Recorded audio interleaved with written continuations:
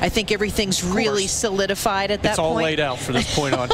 Exactly. So I'm going to play a little game here with you. Okay. Pressure or pause? Is there going to be pressure applied to a guy for his numbers? Or are we going to take a step back for a minute? And we're going to start off with Anthony Santander. All right, let's look at him. He's 5 for 29 right now. He homered in each of the first 2 games. Had an RBI single Sunday in Pittsburgh. Come on, he's playing every day. Put him in the middle of the order. I think he's fine. We can just kind of, what is it? It's pause? Pause. Yeah, we're pausing. Take a pause. We're going to take a pause, take a breath. Okay, perfect. We're going to keep this in the outfield for now. So okay. Austin Hayes, still, he's been under the weather here and there a little bit, but what do you have? Pressure or pause? Yeah, 220 for 26, 0 for 19. I'm still pausing because, you know, he had the kind of interrupted spring training. He was sick. He had a stomach bug. He's been ill. He was under the weather in Pittsburgh, and I think that's really hurting him. He's pressing right now. A lot of fans, if you check social media, which I don't recommend, never, are like really upset with him. Like, get rid of this guy. He was an all-star last year, right? He was a Gold Glove finalist and left. Let's tap the brakes, though. Let's pause. Let's take a breath. It's Austin Hayes. He should be fine. All right, and moving on to his companion, Cedric Mullins. What do you have on him? 4 for 28, 2 for 20 since the second game of the season, making diving catches still in center field. It's still Cedric. He's speed lower in the order. He's not batting lead off and hurting him from that spot. I also expect him to be fine, so we'll pause on Cedric as well. All right, moving on to the infield, Gunnar Henderson. Now this was actually contested and not really paid attention to. That final double play, he tried to turn to prevent the walk-off.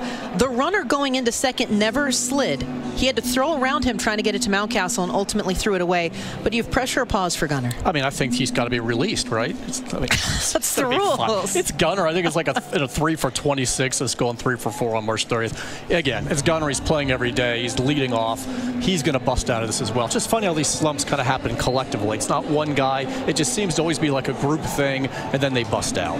Ramon Urias, another former Gold Glover. Okay, what? 1 for 17, but I think he hits like 359 in 20 games lifetime at Fenway. So you got to play him here until he gives you a reason not to. Look, I get it. If you want to make room for a certain infielder in AAA, maybe this is a guy that's got some pressure on him. We're still pausing for now. He's still a league average hitter. He gives you a better defense, third base, Gold Glove winner there, plus defender. I don't think you give up on him this early. So we're pausing, but a little more pressure on him than the others we've talked about. Okay, and this is another one who might be creating a little pressure on Ramon Urias, but Jordan Westberg. Yeah, 6 for 31. Did have the walk-off home run. Has been playing every day. Not in the lineup today, but playing every single day. And again, you just keep running him out there. For now, certainly we're pausing. Now, if this is a prolonged stretch where he's really struggling, then you could go ahead and swap him out for another infielder. I don't think we're anywhere close to doing that right now. Because you know what? We're 9 games into the season, Melanie. That's only 9. I think that's the point we're making here.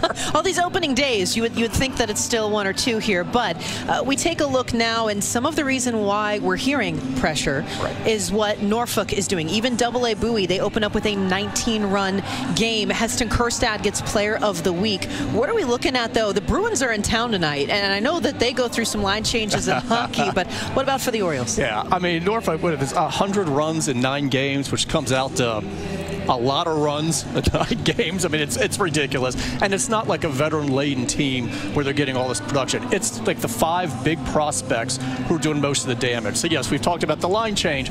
Bring up 5, send down 5. Now, I will obviously challenge you. It'd be a fun little game. How do you make room for those 5? You could probably come up with a few. But let's say, Kjerstad, Kyle Stowers, for example, 2 left-handed hitting outfielders. And you have Colton Cowser here. So how are you making room for them? So, Connor Norby has been playing the outfield because they're letting Jackson Holliday mainly play second. So where do you make room for him? Holliday may be a little bit easier to say, here's how we could do it.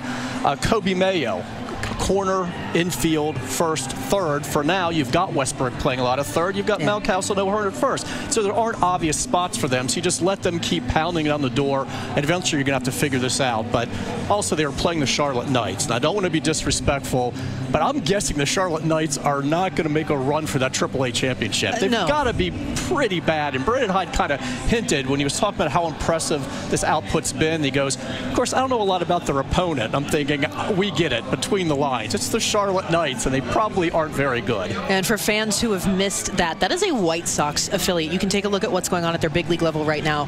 And that pretty much tells you all you need to know, really, about who's on their doorstep. It's not a lot of guys right now. Now, last but not least, Yennier Cano can come out in a save situation, but he was the setup guy for Bautista. You bring in Kimbrel, who's obviously a completely different beast, but, where do you put him right now? How do you feel about him being the setup man versus coming in for some closes? What do you do? Yeah, I mean, certainly he's he's at his best when he is that dominant eighth-inning guy, which worked out perfect with Felix Bautista in the ninth.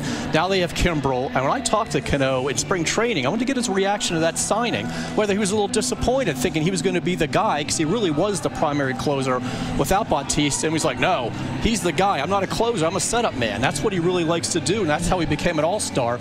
But Kimbrel had pitched back-to-back days, wasn't available Sunday, and Cano had 8 saves last year, but that was in 14 opportunities.